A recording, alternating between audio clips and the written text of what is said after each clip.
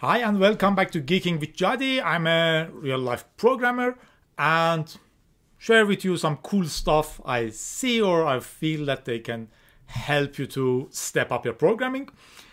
This time I saw this super cool, fun joke on programming humor. You may have seen it too. This is X's cosmic ray detection function in only 7 lines. Super cool for such a task. I really laughed with it. Also, another tens of thousands of people laughed with it and liked it. And there are lots of people who like it but won't push the plus button. Please do. If you like something, subscribe, push the like button, give hearts, whatever you can do. That will support and help people to continue their good job. I mean, please subscribe. Anyway, the joke is about the cosmic ray. If you don't know about them, these are the high energy protons or some other particle. Maybe I'm not a professional in this sense, but they are traveling through the space and might reach Earth and might reach our computer and might reach our CPU, RAM, or blah blah. For example, you have your RAM and you have some bits here, something is written, something is running, and suddenly a cosmic ray, high energy proton from the sun hits it and change this 0 to 1 because this is high energy particle. Whoa, this really can happen. This can happen. The probability is very, very, very low. If you have written a program which is not working correctly, it doesn't mean that cosmic ray hit your computer. It means that you have to fix your programmer. I even get emails from people saying, this program is not working. There should be a problem in the C compiler. Very unlikely. There might be problems, but if you are emailing someone and asking about this, it means it should be your program which has a problem. Although most of us, after seeing a problem in our program, say, okay, let's try compile and run it once more. Maybe this time it works. If it works, it might have been the cosmic ray. If this looks very unlikely, I have to remind you that this might have happened in one of the Belgium's regional elections or something. They had this computer voting systems. One of the candidates suddenly got, for example, 2048 extra votes in one of the specific machines. They tried to go through all the programs, check everything, and they didn't find anything. But since this is exactly the power of 2, maybe the only explanation was a cosmic ray hit one place in RAM and changed 1 0 to 1 and added this much votes to this specific candidate. Fun fact is, outside the atmosphere, on the real cosmos, this might happen even more because we are lacking the defender, our Earth's defender, the weather or whatever it is. So on the satellites, on the shuttles, this is even a huger problem. If you want to solve it, you have different options. One is having 2 different computers. They calculate the same thing. If the result is same, you will accept this. If not, recalculate. Or you can have 3 computers and vote for, if 2 have specific answer, 1 disagrees, this should be the correct one. Or different methods. Anyway, now you can see why this is super duper funny. It says, cosmic ray detector, while true, okay, repeat this forever. If false, say cosmic ray detected. So it never shows this, right? Unless cosmic ray hits this, changes this to true, and you will see this. But this doesn't work. I will show you why. You will learn more about the C compiler, and maybe a new keyword in C language and other stuff. Let's go and write this program. This won't take more than 10 minutes, I hope. I'm in my Kali, not because I'm a huge, great, world-class hacker, but because I want to use a x86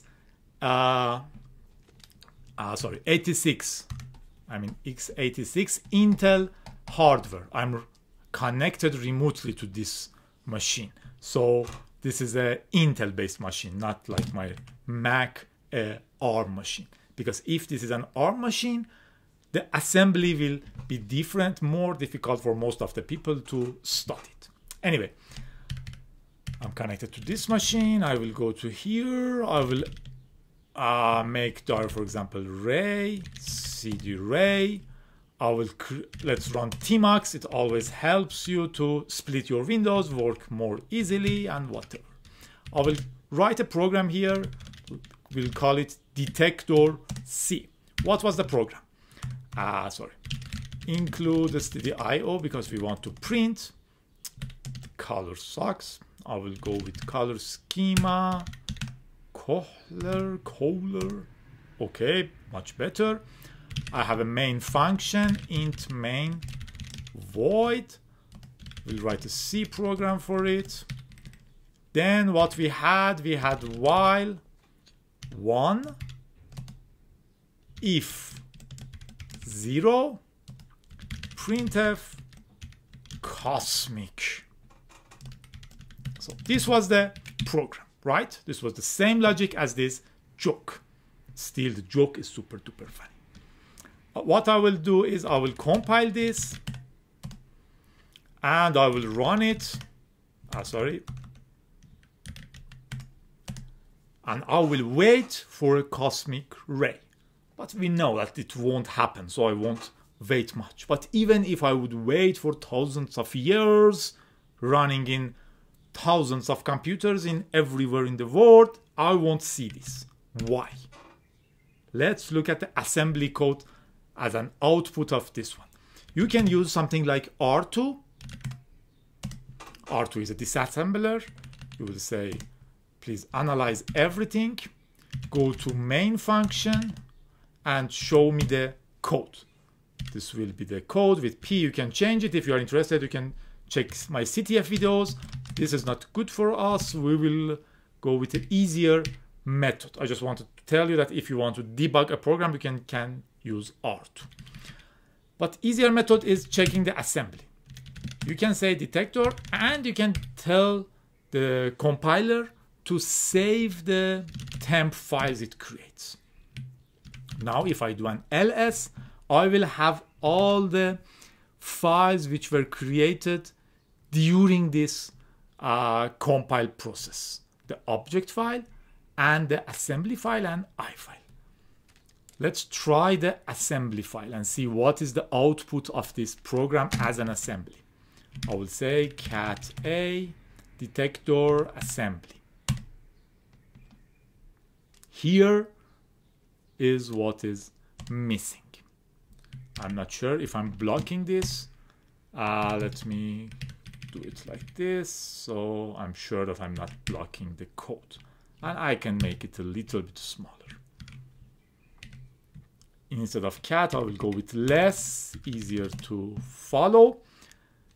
It's showing all of it. In the beginning, it says, okay, this is the file, text definitions, or my global is main. And then I have a main function with a label here. It does some initializing things in assembly. Then I have another label here, L2, and I have this jump to L2. So when the code goes through, it runs this, then it reaches L2. This is this one. And it only jumps to the same label forever. So as you can see, this if is not there anymore. Interesting, even the cosmic string is not anywhere in my code. So unfortunately, our cosmic ray detection won't work, at least this pseudocode when converted to the C and compiled with GCC. Why this is happening? Because in the beginning days, people used to write code in assembly to make it blazingly fast. Then people started writing in C, but writing in C was kind of slower because a machine should have compiled this to assembly, and people were able to write better, more optimized assembly. So C compilers started to do optimizations on the code. GCC does lots of optimizations. One of them is when it sees that you have if 0 something, the compiler is sure that this will never happen. So it doesn't even translate this into assembly. So your code is initialize and then only jump to this label. Then you go here, then jump to this label. So it's only while 1. Unfortunately, our Cosmic detector doesn't work. How we can solve this? Let's have a look. One way is creating a variable here. I can say I have a variable. This is C99. In C99, you can have a bool type. And you say, okay, my Boolean variable is called detected. And it's initialized by 0. And here I want the detected. Here, it's a little bit more complicated. You have a variable. And this if works based on this variable. So we compile it once more. We say GCC detector C, save the temporary things in the middle. And then we check the assembly source. I ran it with S, so with less, so you have all the code here. Okay, this is the file, this is the text. Here you have a label which defines one string, Cosmic. And it says in the main, same initialization first. Remember, we had LC0 and we had this string. Previous time on our loop, which was L2 because we didn't have a string, so now one of them is used for a string, so this is L3. We have this compare. We say compare this with this, jump if equal to L3. So we are doing one comparison. If it's equal, we jump. If it's not equal, we will go here. We do some configuration on LC0. Remember, this was the Cosmic string. Then move this here, move L, then call the print function. So it will call the print function with this Cosmic and will write down this. And then it will jump to L3. So as long as things are equal, this one, we will go in this loop. As soon as this is not equal in this combination, we will go to the print.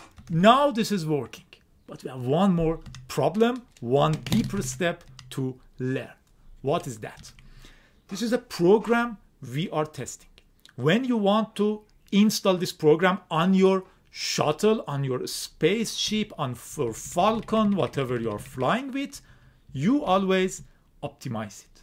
So if you optimize your code and tell to GCC that I want optimizations on this output, again, you will lose your ray detector. Now that I've done optimization, GCC, wow. GCC will go deeper. When checking here, we'll see that, oh, I have one variable which have never changed or calculated again. So I can replace this with 0, doing lots of optimizations. So I can neglect the whole if thing. Again, it just starts, even it doesn't have those initializations because it's not needed. We are doing whatever optimization we can, kind of. So it's only a loop to L2, and from L2 to the next command is jump. So I'm just going in a loop and my ray detection won't work. One idea is, okay, don't optimize it. But for sure, our Falcon do have more lines than this. So I have to optimize it.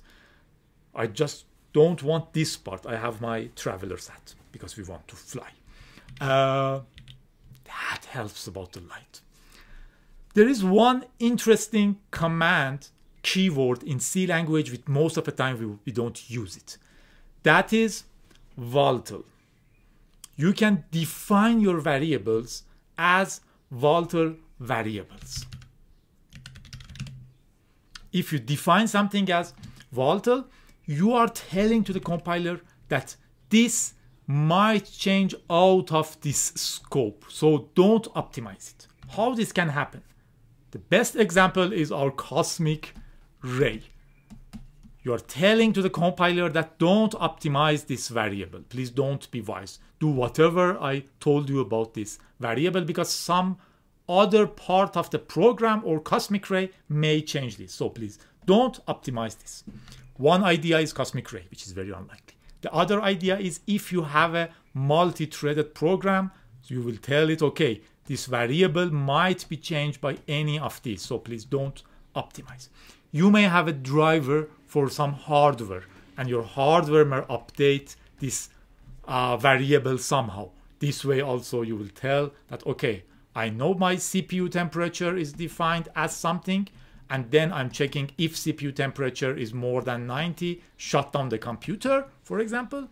But I know that when looking into the code, I have never changed this CPU temperature.